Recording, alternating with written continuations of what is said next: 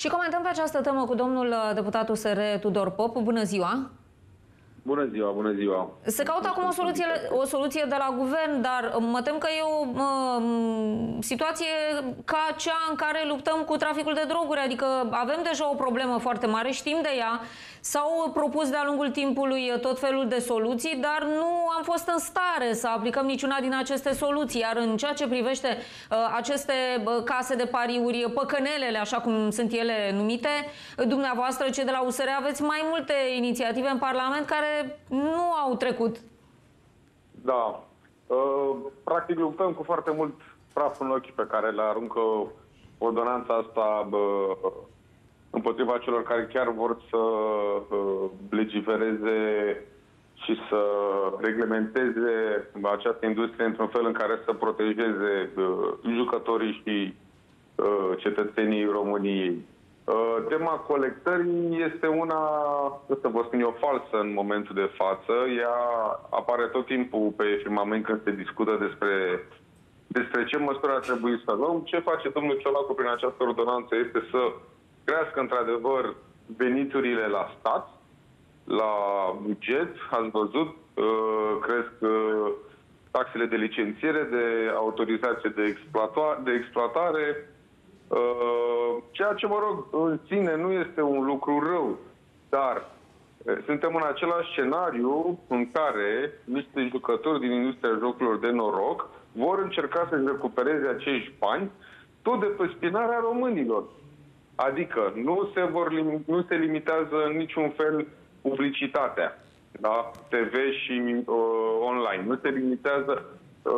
Nu se limitează accesul la păcănele. Ele rămân în continuare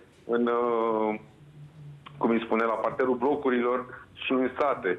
Deci, practic, avem aceleași probleme pe care le aveam și ieri, doar că acum va trebui ca jucătorii de pe piață să ia și mai mulți bani de la români pentru a-și acoperi toate aceste taxe. Da, va costa mai mult să joci la păcănele. Probabil asta va fi una dintre vor investi mai mult în bugetele de publicitate, vor încerca să normalizeze și mai mult fenomenul, vor încerca să facă și mai multe eforturi în a educa, în ghilimele, o nouă generație de jucători din rândul copiilor.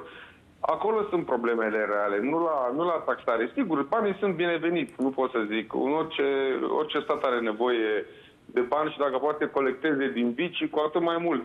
Dar unde se duc banii ăștia? 70% se duc către bugetul, că se varsă numai la marea bugetului. De pildă, noi la Agenția Națională pentru Sport, fostul Minister al Sportului, avem bani doar pentru supraviețuire. Nu avem bani pentru, eu știu, programe de gen Sportul pentru toți, care ar putea să stimuleze și să îndrepte, eu știu, atenția copiilor și a tinerilor și către altceva decât spre ce sunt stimulați acum cu invazia asta de publicitate, atât pe stradă cât și la televizor. Deci este doar un exemplu de ce se întâmplă. Am văzut acum în ordonanța domnului Ciolacu că au limitat spațiul de publicitate stradală la 35 de metri pătrați. Asta înseamnă un panou, un meș de 7 metri ori 5 metri. Da? Destul de vizibil. Destul de vizibil între noi fie vorba. Adică, sigur, nu o să mai fie pe jumătate de bloc cât sunt acum, dar o să fie în continuare prezent pe stradă.